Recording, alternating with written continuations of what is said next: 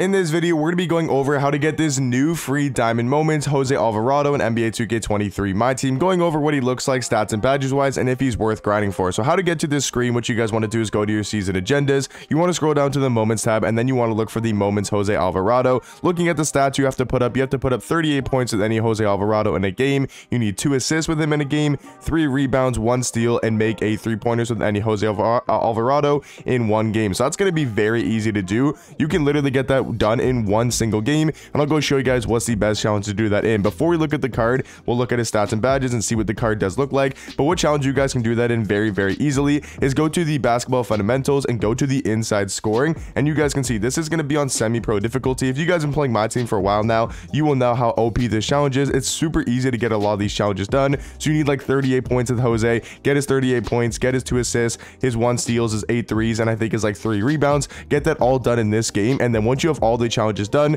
all you got to do to end the game is score 5 baskets off post moves, which basically just means post fadeaways, post hooks, and those type of moves. So it's going to be super easy to do because it's going to be on that semi-pro difficulty, and then once you get all the challenges done, you can pretty much end the game right away. So super easy challenge for this diamond Jose Alvarado. I know a lot of people wanted to see Anthony Davis. I'll maybe talk about that a little bit after we talk about the Jose Alvarado stats and badges, because I do want to see what he looks like on 2KDB. So at a point guard position, shooting guard, he is 6 foot though, so he's going to be a way too short, not way too short, but he's going to be short for a point guard, 6'3" wingspan. But defensively, I will say on the perimeter, going to be a beast. He's going to remind me a lot of a guy like a Trae Young, at least stats wise. I mean, he's going to be a way better defender than Trae Young, but he's not going to be, you know, better offensively. But he does have a 97 steal, 95 lateral quickness with a 95 perimeter, so he's going to be a great defender. At least for I mean, he's gonna be 6 foot, so he's not gonna be like an amazing defender, but at least stats wise he's gonna be really good on the defensive end. I will say though, only a 30 driving dunk, definitely gonna hurt this card a lot. He is gonna be super fast though, 93 speed, 93 acceleration.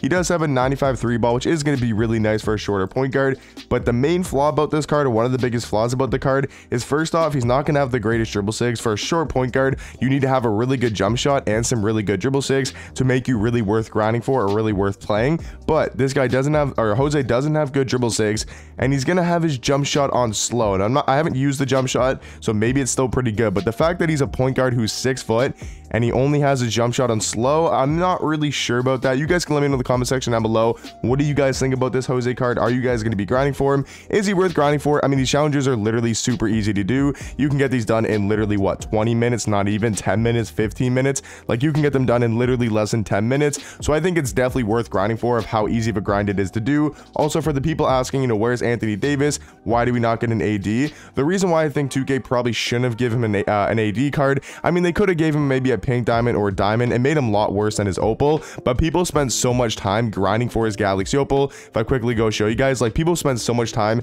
and me included, grinding for this opal Anthony Davis. If they were just to drop a pink diamond that's very similar to a guy like opal AD, maybe he's not as good, but he's very similar, I feel like that would just be a huge letdown, a huge waste of time for people that actually grinded for his opal. So I think they could have maybe gave AD a diamond, or maybe even a pink diamond as well, but made him a lot worse. They definitely could have done something like that, but I feel like it's a good idea they just stayed away from it, because you never know. If they made that card really good and very close to his opal, I know so many people will be upset. But let me know, did you guys want to see an AD? Did you guys want to see a really souped up pink diamond AD?